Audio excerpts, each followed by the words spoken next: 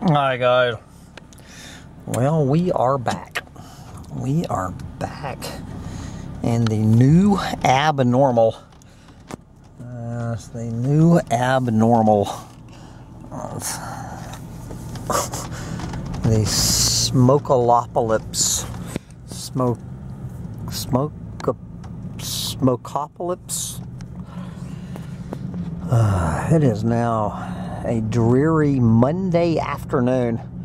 A dreary Monday, July 17th, 2023. It is a roasting 82 degrees there in New York, baby, as we plow through the smoke. I need to, my sister and her husband are arriving tomorrow from Vermont to get away from all of the mudslides in Vermont, and this is what they have waiting for them in New York, baby. There's just, you know, from mudslides to wildfire smoke.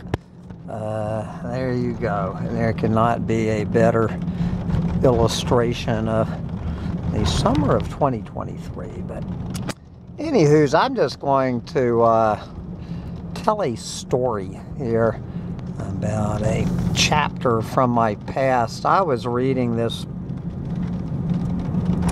essay, this anti-natalist essay by Crystal Rivers on Medium.com today, and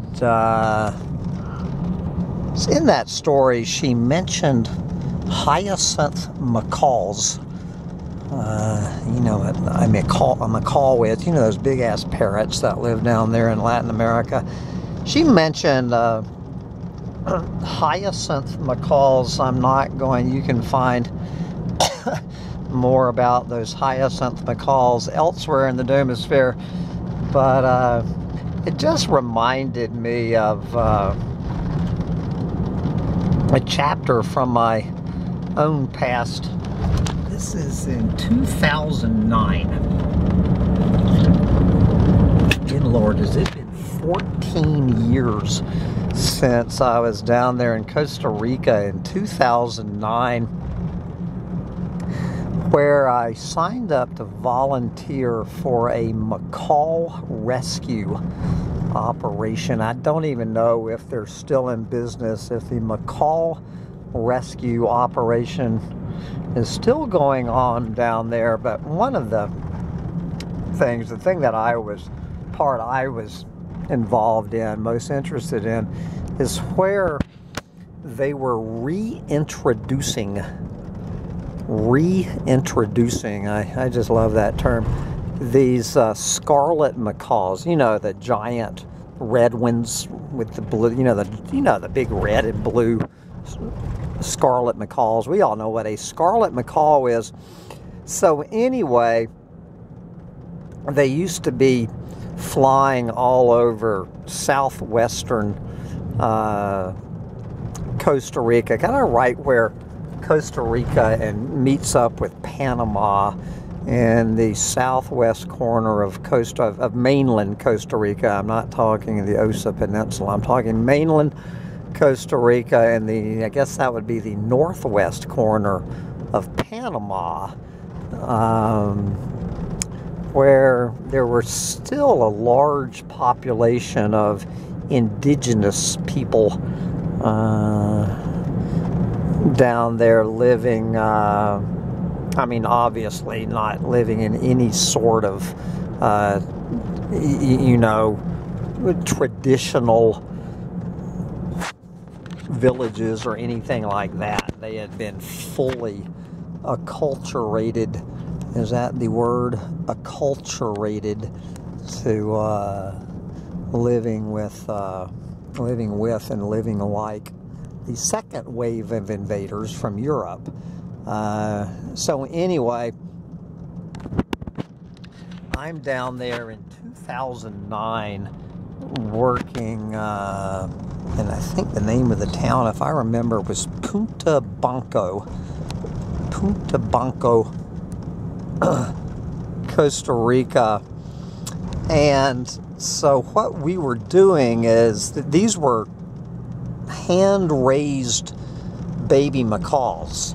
They had been born in captivity and raised in captivity, and I was always a little just not quite buying it, but being an apocalyptimist like I was, I used to be an apocalyptimist back in 2009 when I was first starting down the doomer rabbit hole, and I actually believed that clueless moron humans could raise a macaw in captivity and somehow train it to be a wild bird in the jungles of Costa Rica without the parent bird being involved anywhere in the process. I just went along with this program. So anyway, this other dude and I, we were assigned, it was 8 macaws, as I recall. I don't know if it was 4 males and 4 females. Can't remember that part. I do know my favorite one, his name was Don Quixote. Don Quixote, he was a character. So anyway, so we go out there, and I guess it was, if I recall correctly, it was somewhere around a 6-week training where, you know, we put these macaws in this big aviary, this big fenced-in aviary. I don't know, maybe this thing was 300 feet long, 100 feet wide, and 30 feet tall, trying, you know, to get them used to where they could be flying around like wild macaws in the rainforest, and just, you know, with little human contact as possible, that we would slip in twice a day, once in the morning and once in the evening. We would slip into their enclosure and feed them food, which we actually got from the Eco Lodge down at the bottom of the mountain. I'm not real sure how giving 8 hand-raised macaws table scraps from an Eco Lodge is exactly teaching them to forage in a natural rainforest for themselves. But anyway, I went along with the program. I did not stick my negativity into this, like going, guys, there is no chance this is going to work.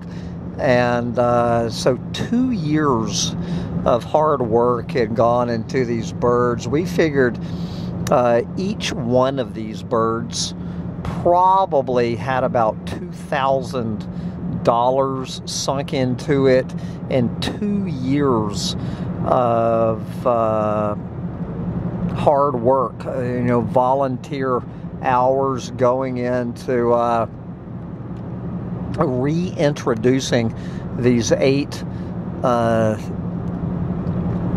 scarlet macaws back into an area where they had already been exterminated to extinction years before. And this is always my question, but nobody wants to hear the negative doomer, that if it's already, if whatever it is, macaws, rhinos, whatever the hell it is, that you're reintroducing into the same area where humans have already killed every one of these things, whatever it is, decades before, and humans are still living there.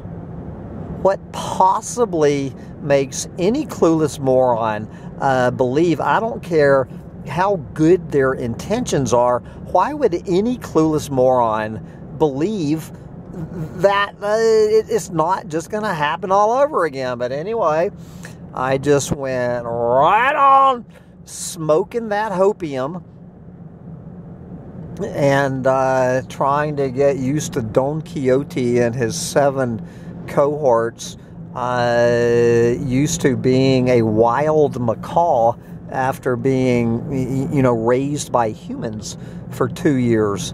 And I was not there the night. My buddy, we would switch off nights, so I don't know whether I'm glad it was my buddy, and I think I'm glad it was my buddy, where Don Quixote was attacked by a boa constrictor in the middle of the night, and all of the squawking from the other macaws wakes my buddy up, and he runs out there, and Don Quixote is literally being strangled to death by a boa constrictor, and my buddy just had to grab the snake and cut its head off with a butcher knife. And unbelievably, Don Quixote survived being attacked by that boa constrictor. And so anyway, the big day came, and we just drew lots, and guess who came up first? Was Don Quixote. Don Quixote was the first one of these birds we released. And so, they had these little radio transmitters on them, so we could follow their movements, to see how far they, where they were settling down in the rainforest. And so we have the big celebration, and Don Quixote flies off to much raucous cheering from both human and fellow macaw. And you all know where this story is heading. That on day 4, his radio transmitter just fell silent. He was the last seen, in one of these indigenous neighborhoods, probably, swooping in on some Indian to look for a handout, because he had no idea how to forage for food. And so he saw one of these noble savages sitting there eating a damn banana or a papaya or whatever, and Don Quixote just swooped in. Who knows what the hell happened? And that was the last we ever heard from Don Quixote. And you know how this story goes. And ditto for macaw number 2, ditto for macaw number 3, ditto for macaw number 4, and that's when I just couldn't take it anymore. I was saying, guys, we are sending these birds to their deaths. What the hell have we been thinking for 2 years? And I just quit in disgust and moved on down to the Peruvian Amazon to live with a bunch of Save the Planet Amazon Indians. But anyway, that was the opening chapter. Up until 2009, when I was 50 years old, I was, as much as anyone, I was one of these little lefties suffering, from the myth of the noble savage. Well, Don Quixote was where I first started questioning the myth of the noble savage. And you can read my book, Peruvian Plunge. You can if you really want to listen to my book, Peruvian Plunge, you can find it over there on that other channel, which I guess I can say again is Humpty Dumpty Tribe. You can go over to Humpty Dumpty Tribe and listen to a reading of Peruvian Plunge when, among other things, I talk about when the myth of the noble savage was forever buried. And, you know, humans are humans. Humans are humans. We are killers. We're bloodthirsty savages. That's what we are. That's what we do. Deal with it. But anywho's, I just thought of that story and thought I would share it with you as I'm driving through the smoke to go buy some limeade for my margaritas to share with my sister and her husband in the smoke. Get out there and rescue some macaws while you still can. Bye, guys.